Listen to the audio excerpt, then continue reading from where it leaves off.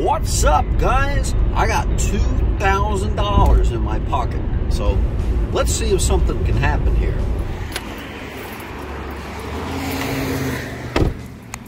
Well, there's no plan for today, but I'm thinking a good start is going to be the flea market. You know, guys, I think I said it in my last video, but one of these days I gotta buckle down and really learn everything there is to know about toys. I run into them all the time, but I never can quite swing for them because I just don't know the market. What's up, guys? I just spent 20 bucks. Let's check out what I got.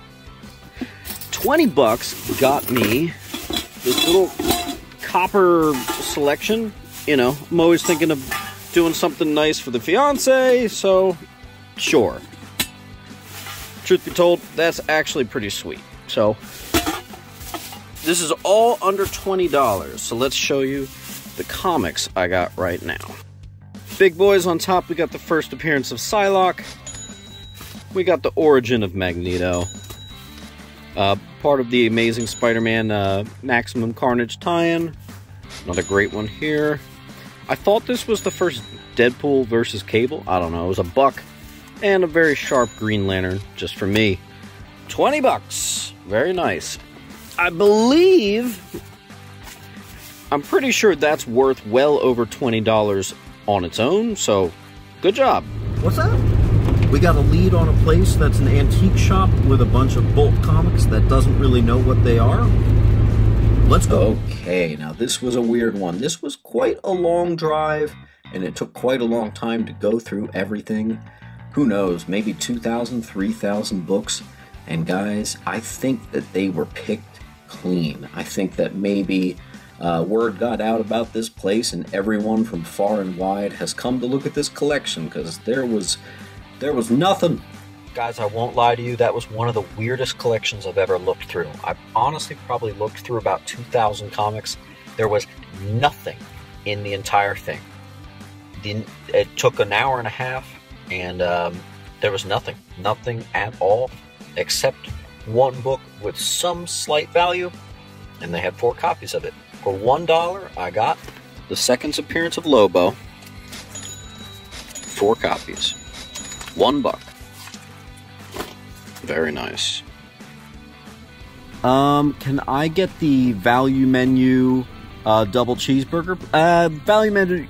Can I get the value menu triple cheeseburger, please? Alright, what else? That's it. Just one triple cheeseburger? That'll do it. Alright, $3.93. Thank you. I wanted to get a little bit more of a jump start to this weekend, so I went to a comic shop, one of my favorites in the area. Now I remember why I like shopping at Zap. Check out these prices.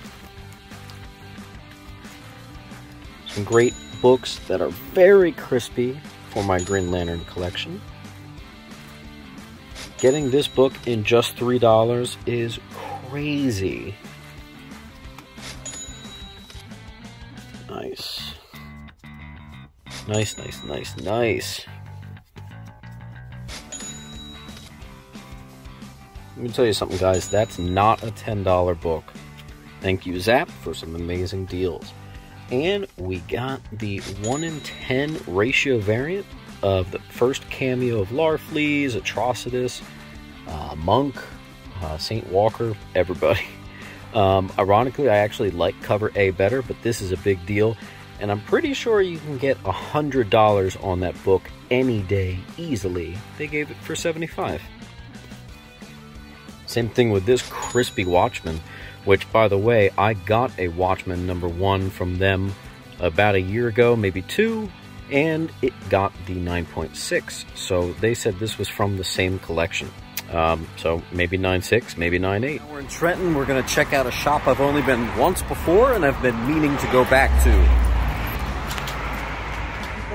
Okay, that's good, guys. Look at that right there. We got a $2.99 and a $3.01, all for a combined $100. Very nice. Good morning, everybody. Yard sale season is back, so the plan is to blast the new Chili Peppers album and just hit the sales, man. Let's see if we can get any comics. It's a beautiful day. It was actually my fiance's brother who told me about this place, shot me a text early on and looked good to me, decided to make it out. Guys, you never know who's going to give you that text. Word of mouth is key when you're buying collections and checking out yard sales. Some good books, some overpriced, some just right, some under, totally all over the place. Some 5, 10, 15s, some $1, some 50 cents. Kind of a mixed bag. I got his number though, so cool dude. We'll be in touch. Toys, toys, toys. You know what, guys? By my next flea market video, I'm gonna learn something about toys, because I just run into it all the time. I can't keep doing this. He did have a 252, but I didn't like the price. Man, that's how you start the day off right. Check it out. So I got an awesome deal. First Hardware, complete Ronin set. Couple things just for me. I've actually never read the Kelly Jones Dead Man run, so I can't wait to read that just for myself. A little bit of everything in here. Another thing just for the PC. I used to get these Hero and Wizards all the time. We got a Cap Wolf. And our final banger, first appearance of Apocalypse. All for $50. Guys, I'm about to turn around and go home because I just got a call from my buddy who I've bought from before, and he's got a bunch of awesome books, and he offered them to me at a killer deal, and so made a deal. I've actually never made a deal over the phone without seeing books, but I trust him. This is what you do if you've built years of trust. You can do stuff like this. So let's go home and take a look at these whoppers of books that I just bought. I didn't even know if I was going to get any comics today, but something tells me this is going to be the haul of the day, maybe even haul of the month. Well, I dropped a cool $1,000, which makes me very uncomfortable spending so much money, but with this dude, you know it's gonna be good. Just by talking about the books over the phone, I knew that there would be a lot of room to at least probably double my money here. But he actually ended up calling me back, and we threw a couple more in there, and that's why it got to the full 1,000. But let's just check this out here. We passed a Mr. Sinister, we passed the first Dazzler, here's the first G.I. Joe. All of these books, guys, are crispy, super crispy. First appearance of Bane. Up next, we got an extraordinarily tight Secret Wars number 8. I actually got to show you guys how clean this thing is. Check out that spine. You see any spine ticks? I don't. Very nice. Yeah, Secret Wars 8, and that's that one I might want to submit. What If Wolverine Killed the Hulk, issue 31, and then issue 10. Those are the two I always like to find if I can, and that's the highest grade version of that first Jane Foster Thor I've ever owned. This Avengers Annual 7, it's sharp, but not in the 9 range. Pretty much everything else here was in that super crisp. That was not super crisp. Very nice books here. West Coast Avengers 45 used to be $1 book. Now it's all the way up to $50. Who would have thunk it? First Roadie.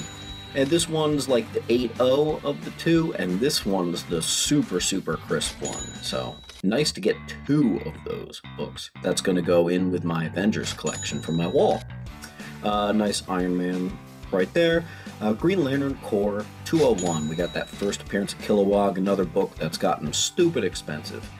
Punisher, the limited series, that is, issue number 1. Here's a book that's climbed all the way to $80. Speaking of climbing, Punisher, the first unlimited series, is at $50 too for a crisp copy like this. Craziness. This was a really sharp first Carnage. Maybe I'll submit it, or maybe I'll wait 10 years, because this book has just got crazy cold. I think it doesn't make sense to sell that one. I've never owned this. First Scott Lang. Awesome. Never owned that one. And it was particularly crispy. First Gambit, and I've got his first full Gambit, and here's the first Gambit. I've got those back to back. Those are going to sell well together. Another Strange Academy one. Mine actually just got rejected from CGC, so now I got 2. One for me, one for you. X Factor 6. Can't have too many of these. One weekend, pulled 2 of these. Not bad. This is one I rarely find, so I'm really happy to find that Deadpool versus Wolverine. Speaking of versus Wolverine, we got a Spidey versus Wolverine. And we got a Spidey versus Moon Knight. Pretty nice. This one wasn't super high grade like these other ones. Moon Knight number 2, the book that exploded. This was less than $1. This used to be in like 10-cent bins. That's what the Marvel speculation can do, guys. Marvel Comics Presents. We got like a nice $12, $15 book there. We got a Ms. Marvel number 1. Very sharp.